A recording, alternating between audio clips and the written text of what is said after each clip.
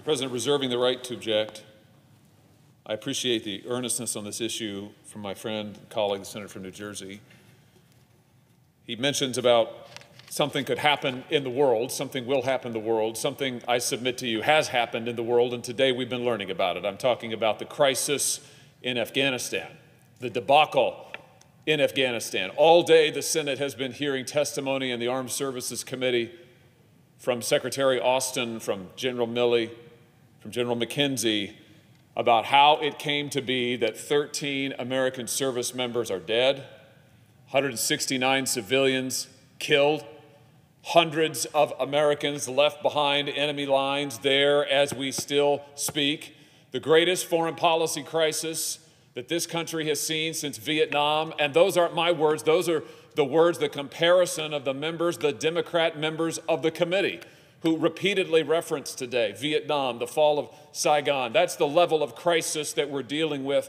And what accountability has there been for this crisis, Mr. President, for this debacle?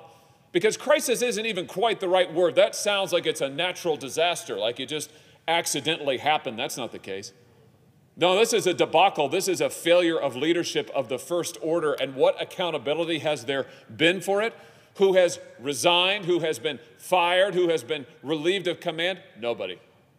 What actions has the administration taken? None. What did Secretary Austin say today? He said, well, we'll take a hard look at ourselves and we'll ask some tough questions. Well, Mr. President, that is not nearly good enough. Americans are dead. Americans are stranded behind enemy lines. Our foreign policy is in a state of collapse. Our national security is in a state of collapse.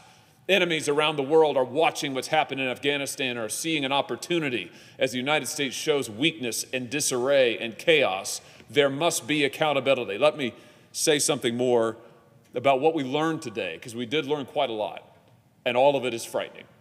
We learned that the President of the United States lied.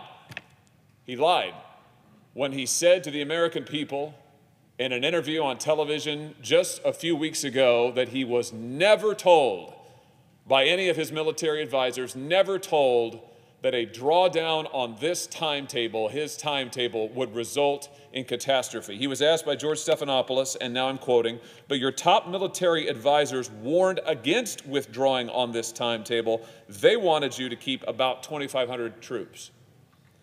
President Biden, no, they didn't. Stephanopoulos, they didn't tell you that they wanted troops to stay? President Biden, no. Stephanopoulos, so no one told you, your military advisors did not tell you, no, we should just keep 2,500 troops? President Biden, no. No one said that to me that I can recall. Today we heard from General Milley and General McKenzie and Secretary Austin, who each of them said that they advised the president. It was their considered military judgment that the president's plans were mistaken. They advised against it. They advised him against it. And yet he said, no, no one ever told me. I'm not responsible. No one ever told me. We also learned this. We learned that the president lied when he said that he had no idea that the Taliban would take over the country in such a short time period. From the same interview, George Stephanopoulos said back in July, this is to President Biden, back in July, you said a Taliban takeover was highly unlikely. Was the intelligence wrong, or did you downplay it? Biden said, no, I think that there was no consensus. If you go back and look, they said that this is not going to happen. Stephanopoulos, you didn't put a timeline on it when you said it was highly unlikely. You just flat out said it's highly unlikely the Taliban would take over. Biden says, yeah. But we learned today that, in fact, his commander on the ground, General Miller, warned as early as March of this year that the military situation in Afghanistan was deteriorating rapidly, that the Taliban was on the offensive, that the drawdown of American troops would likely result in the collapse of the Afghan government and the Afghan security forces sooner rather than later. It was going to come fast, is what General Miller said. And yet, the president says no one ever told him that. He never knew about it. In fact, his own commanders on the ground warned him about it. And what was the consequence of this? Well, the president is either forgetting or ignoring or just outright lying about what he was advised by his own commanders. His administration was failing to plan for the collapse of the Afghan security forces. We learned that today, too. Secretary Austin said, we just didn't plan for a scenario of Afghan security forces collapse. We didn't plan for it. Why didn't they plan for it? I mean, why isn't somebody being held accountable for it? The Special Inspector General for Afghanistan has been warning for years that the Afghan security forces were not ready, that they were not well equipped, that they were not well trained, that they would not likely stand on their own. We know that the commander on the ground shared the same assessment, and yet the administration did not plan for by their own admission, did not plan for the collapse of the Afghan security forces or the collapse of the Afghan government, which also meant that they did not order the evacuation of American civilians in time. They dilly-dallied, they waited, they dithered.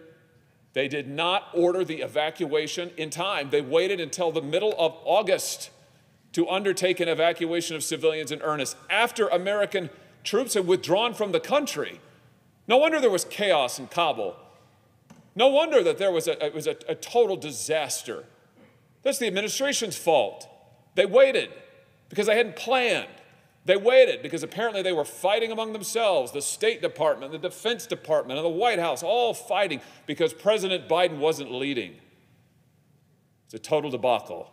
It's total chaos. Now, my friend the senator from New Jersey quite reasonably wants to know, what's the connection? Why am I objecting to these nominees? Why do I want to vote? Here's the connection. It's about accountability. No one has been held accountable. I know the senator wants to hear from Secretary Austin and his committee. He should hear from the Secretary and his committee, because what we learned today contradicts quite a lot of the testimony that the Secretary of State gave to the senator from New Jersey in his committee earlier. Quite a lot of contradictions. So he's quite right to want to hear from Secretary Austin. But we need to do more than hear from him. We need to have accountability for what has happened. So until we get that accountability, until someone is held responsible, until there is some turn, some change, some shift in policy, and I've called for the resignations of General Milley, Secretary Austin, Secretary Blinken, and the National Security Advisor, all of whom planned and executed this operation. Until there is accountability, I think the least the Senate can do is actually vote. Take at least a vote on this floor for nominees to leadership positions in the State Department and the Department of Defense. So, Mr. President, I object.